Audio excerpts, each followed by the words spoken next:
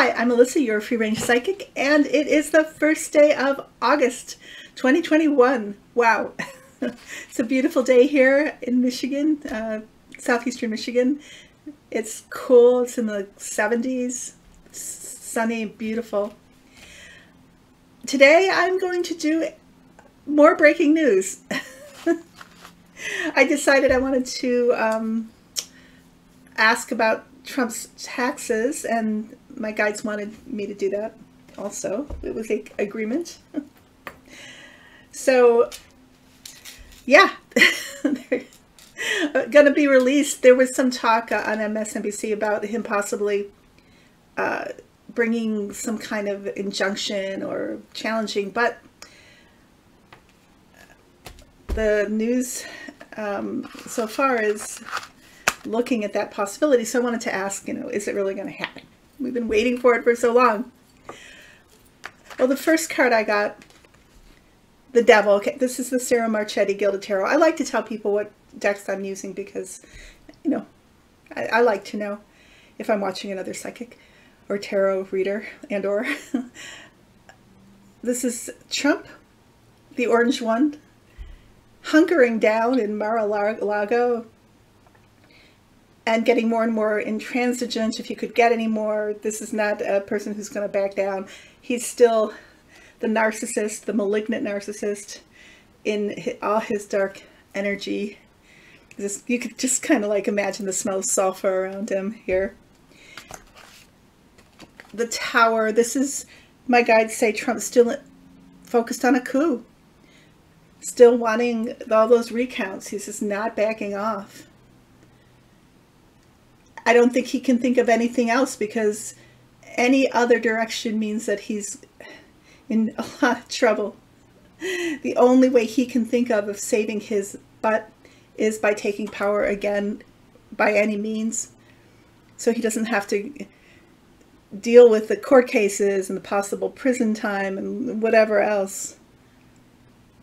And as he's in this mode, this is Mar-a-Lago, and his business, his brand, just disintegrating, and everything he touched, right, dies. The person in Texas, is it, that he backed in the special election, loses the election. But this is the only direction that he knows how to, or that he's focused on, which is really down. Just continuing his fall. And the end result is justice.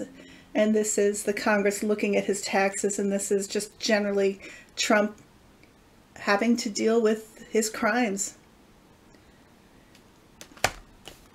This reading continues because my guide said something about new charges coming. Ace of Pentacles. And I asked, well, what is this related to? And they said the Ten of Pentacles. You could say reversed here, but this is his taxes. There's new charges. There's new problems here. Things that they're going to find out that are going to lead to more criminal charges, I believe. The end result is 10 of Swords here. And this is no way out. There's no way out for this man. He's paying for his karma. He's going to have to deal with what he's done. There's no way out for him. And it's devastating. And we're looking out, and I always think of the deer as like the American public, kind of going, oh, look at all of those swords. The next part of this reading was simply about the GOP, or the GQP, whatever you want to call them, who were involved in the insurrection, allegedly. Well, we know they were involved in, and are still involved in, promoting the big lie. These are people like Jim Jordan, Marjorie Taylor Greene, Gotthard, Gomer, Boebert, Gates, the lot of them. Is it Marsha Blackburn? And so forth. So my guides gave me the card of the Five of Swords. So this is, and we're seeing this is the I want to say the I want to say the Motley Crew. That was what was coming to my mind. And they're becoming more and more aggressive. Like Laura Ingraham attacking the Capitol Police, and Marjorie Taylor Greene and Matt Gaetz. Did you see those guys going into the prison where they're calling them the detainees? The fallen heroes are being kept, the people who are arrested for invading the Capitol, and they're outrageously trying to, you know, make it some kind of human rights movement. But I think it's such I want to say a mistaken or a foolish endeavor, because the more that they do this, the more they're just basically outrightly saying, yeah, we were part of the coup, and these are our guys. And it just seems so crazy to me, so counterintuitive. If you wanted to back away from that, because there's so much trouble from that. It's illegal, it's treason. You could be, any of those guys at GOP could wind up in prison. Hopefully will, if they did what we think they did, which was be part of this insurrection. But they're playing to their base here. You know, fighting the good fight for the poor victims, the martyrs who are now stuck in prison for being tourists in the Capitol that day, with their guns and their bombs and their attacks on the police and so forth. The next card that came for them, 5 of Wands. So this is infighting. We may not be seeing this, but there's a lot of vying for power and confusion too about what to do. That more and more, I think Trump becomes more delusional and more you know, psychotic, and the leadership, they're trying to make it look solid, but it isn't. Things are falling apart inside. There's deterioration inside, and fear, a lot of fear. So, you know, like the rats jumping the ship, or turning amongst themselves, really. And the result of that, again, the card that comes up is Justice. Did I bring up that card before? Because that was the part of the Trump reading too. I hope I did. Justice, yes. Justice is coming for them. They have to face the consequences of what they did. And it's all on the beginning of the investigation. We saw that with the Capitol Police, and then there are more people being brought up, deposed, etc. Well, it's going to become more and more and more. It's going to take time to really figure out what all happened and who was involved. But here it is, isn't it, shining on the GQP. The next reading is on the people who are actually were the base involved in the coup, because I'm not saying the GQP weren't. They were. I'm sure some were undercover there, or at least, you know, they were on it. They directed it. I think allegedly gave those tours. So what's going to happen with the people who we're already seeing some of this results? So people who are actually been arrested, like the guy with the horns, the shaman, the person who had his feet up on Pelosi's desk.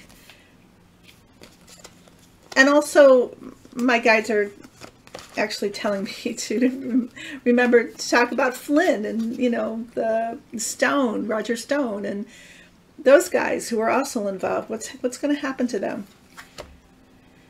So, Wheel of Fortune, and my guide said the wheels of fortune are turning, and this is really representing the wheels of justice coming in. Oh, not that card, sorry. It's the 8 of Swords. These are the prisoners. And it's not just the people who are actually detained. People or detained. I'm not going to say imprisoned, not detained, who are waiting trial. And the people who are still yet to be caught. What are we going to see? Again, justice comes up. Justice will be done, maybe not as much in some circumstances that we'd like to see as in others, meaning, you know, some of those people who were involved in the coup, some of the base maybe getting off for less than we think they should, but I think it's going to ramp up. I think the charges are going to get more and more severe. I think the consequences are we're going to see extremely heavy consequences.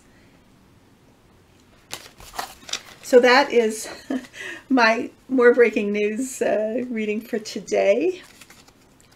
I will ask my guides with my pendulum right now if there's anything else they want me to talk about. Oh no, they say that was pretty much it. So we do have a card for today from my favorite right now, Sacred Destiny Oracle deck by Denise Lynn. And this card is trust. The sacred landscape wants you to know this is a powerful and important card to receive. So even when things seem parched or not fruitful in your life, remember that a deeper energy speaks of the power of your inner knowing. Meditate. Trust those nudges from the universe. Your celestial advisors are close to you now.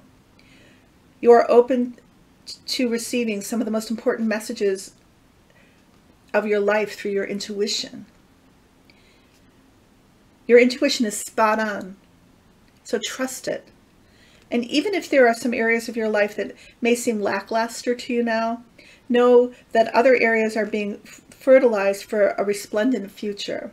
Have faith and know that there is a higher purpose. Trust.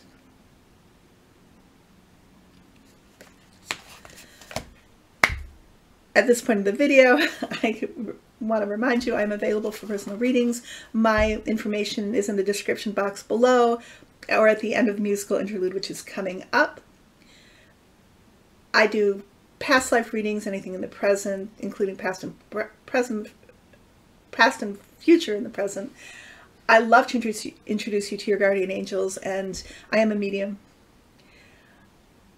Please take care. I love you. And I will be back. Bye-bye.